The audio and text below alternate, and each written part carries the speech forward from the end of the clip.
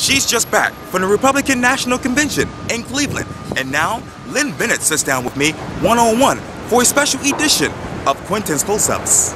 Lin! Hi. It's so good to see you this morning. It's wonderful to see you again. I appreciate this. Well, you're so welcome. I always like spending time with you. You are one of the most heartwarming people I know. Thank you. I really appreciate that. And I do my best to be genuine about it. You are. Yes, ma'am. And I want to talk to you about some breaking news right now. Okay. As you know, Debbie Wasserman-Schultz is out as the DNC chair. As she should be. Talk to me more about that. Well, being a chairman of a party, because I was chairman of a county party, I was first vice chairman of the state party, you got to stay out of these primaries and let the people make a decision. She obviously didn't, so she shouldn't be the leader. And it's sad because I think Democrats think that she was a great leader, and now they're learning things they really don't want to know. Reince Priebus got criticized for not getting more involved in the primary, but that was the right thing for him to do. Stay out of it and let the voters decide. And as you know, right now she's going to be speaking at the Democratic National Convention tonight. Bad mistake. Yeah, and you also said this too, why wait? So politically, why is she waiting? I have no clue, truly, the whole decision-making process. She's going to get booed. You know, all the Sanders supporters there are going to boo her. It's not going to look good on TV. It's not going to look good anywhere, much less TV. Why open that up? Why wait till the end of the convention for her to step down? Just go ahead and let her do it. You're going to appoint a temporary convention chairman anyway. Go ahead and go with that person and move on. You're just dragging out the inevitable, and I don't understand why they want to do that. The Republican National Convention. Yes. You were there as a delegate. I was. Walk me back down memory lane and tell me what memories came back in your mind of the convention. Well, our favorite bar, and I say that because it was called the Chocolate Bar. I saw it on Facebook. Yes, we went there several times. It was only a block from us. And they served food. They had sandwiches and soups and all kinds of, so it was a good place to eat, but they had lots of chocolate. Chocolate everything that you could order. So we'd go there to eat and eat the chocolate, you know, because it was wonderful. So that was, and they treated us. They loved having us there, so we loved being there. Another was the opening night reception with all of the delegates down on Lake Erie at the Rock and Roll Hall of Fame.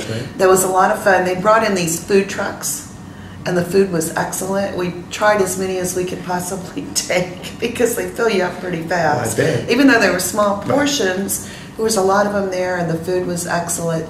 The Three Dog Night played. I know to young people, like, who is that? But in my generation, they were a big deal, and I enjoyed listening to them. In fact, we were going to leave early. We had planned to just leave early, but we stayed through the whole thing until the fireworks because we had such a great time. Other memorable moments were, of course, Ted Cruz's speech. I was a little disappointed, as I at one time did support Ted Cruz.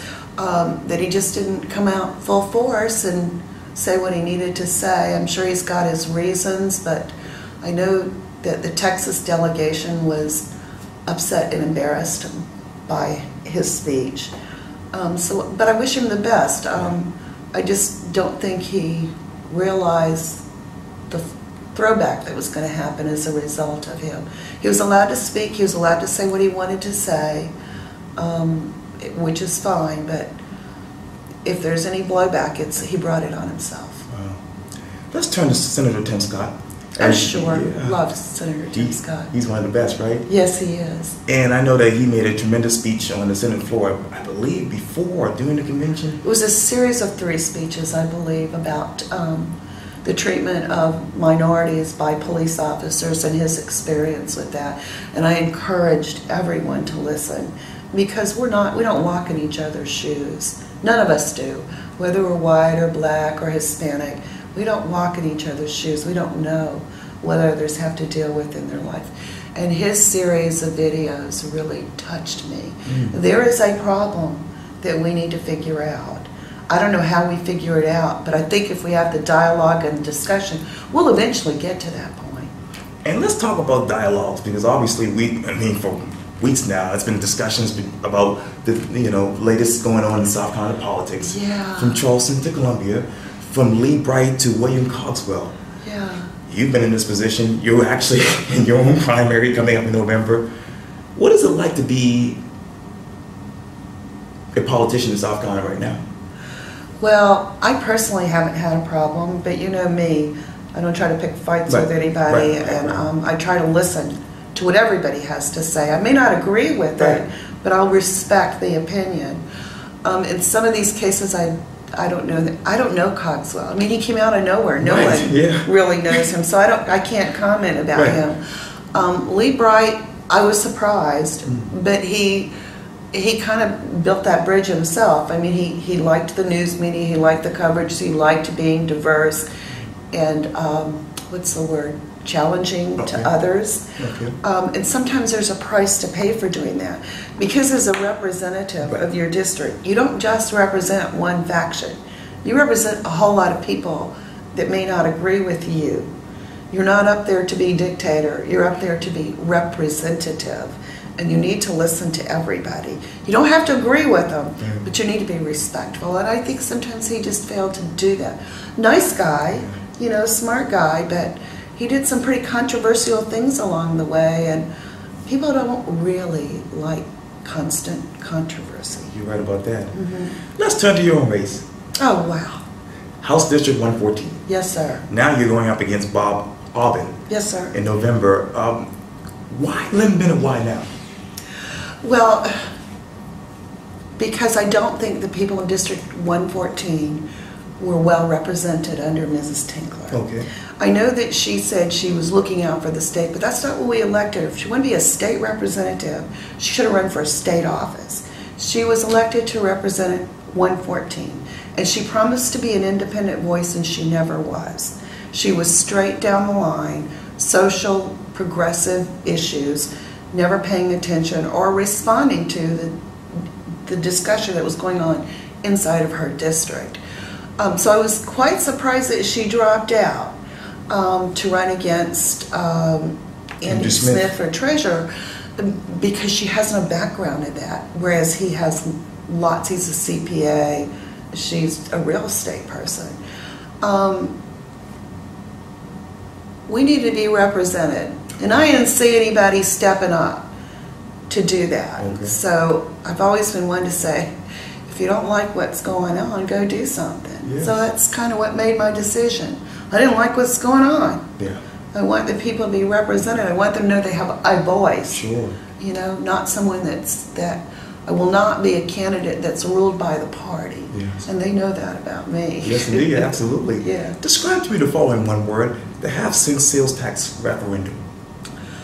I'm undecided on that. We've had a half-cent sales tax, and I'm not so sure it works so well. I don't know that another half-cent sales tax is going to make it better.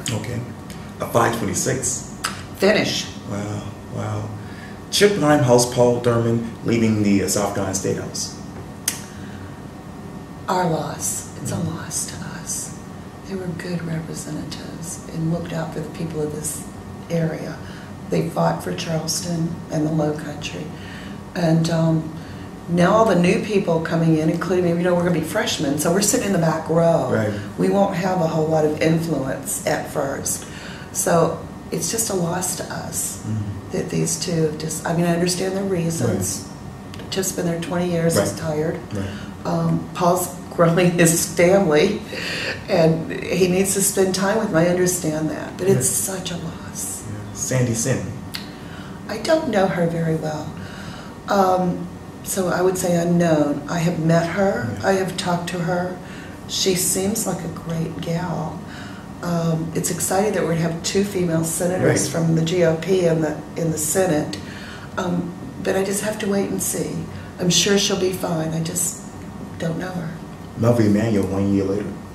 Who? Melvin Emanuel 1 year later. I feel like we've forgotten. I feel like we didn't stick with the unity that was there.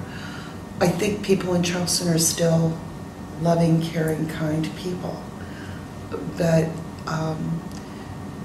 I didn't see a whole lot of uprising at the anniversary of people, and I was disappointed. I would have been there, but I was ill, so I couldn't be there. And I guess I was kind of disappointed at the fact that Charleston didn't show up like it did after the incident happened.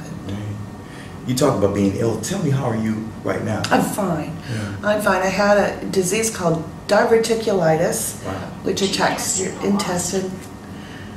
And it's a slow recovery, but I'm recovering. Oh, thank God.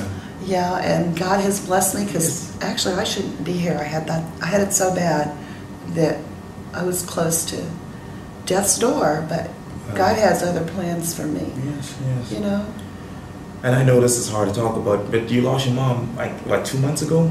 2 months yesterday. Yeah, and you told me off camera that you always would pick up the phone and talk to her every day. She is a big void. I know where she is. Yes. I know she's happy Yes. and healthy and beautiful, but I miss her. I miss having her. I talk to her every day on the phone, every single day. So I miss being able to do that. I do pick up the phone and call my dad Yes. every single day. That might drive him nuts, but you know, I have this urge to call home. Right. So he gets to talk to me now, and he doesn't seem to mind. And every night when I hang up, I say, I'll talk to you tomorrow. He says, okay, sweetie. Yes. So she was a good mother. She was a great wife. My parents were married for 63 years. Wow. They had a wonderful marriage. They were still like teenagers in love, even in their 80s. Wow. They doted on each other. But God had a plan. My mother's now in heaven with her families and her sisters, and you know, my mother loves food. She was a good cook. We love to eat her food, and I'm sure she's feasting at this grand table and enjoying herself more than we can imagine. And I mean, a lot of people don't know this, but we as Christians have the ability to talk to God and talk to the Holy Spirit. Are you able to talk to your mother? Do the Holy Spirit, do God? It's funny you should say that. Every morning I get up and I say, Jesus, Yes. please tell Mama I love her. Yes. Every day. Yes. And I know he does it because I asked him to, and he said I could ask for anything. Right, exactly. That is so awesome. So what's next for you? I know you're running the campaign for House District 114 and you expect to win in November, but what's next for you? Well, I want to get past that hurdle. I never take anything for granted. And we'll see. God has a plan. I try not to disrupt it. I just try to pay attention and go where he leads me to go. So we'll see. We'll get up to the State House. We'll see what happens. You know, there are things that I feel strongly about, like children. Right. You know, they're near and dear to my heart. Sure. Babies, little kids. I just adore them. Yes. You know, so I can see myself fighting for them. I think the Low Country needs more attention. We have lost that since we've lost so many senior people up there. Right. And I like to fight for that. Now I know I'm going to be in the back row, but that's okay. I still got a lot to say. That is so great to hear. Well, Lin Bennett, thank you so much for your time. I really appreciate this. Thank you for having me. It's a pleasure as always. Thank you. Thank you so much. You're welcome. Thank you.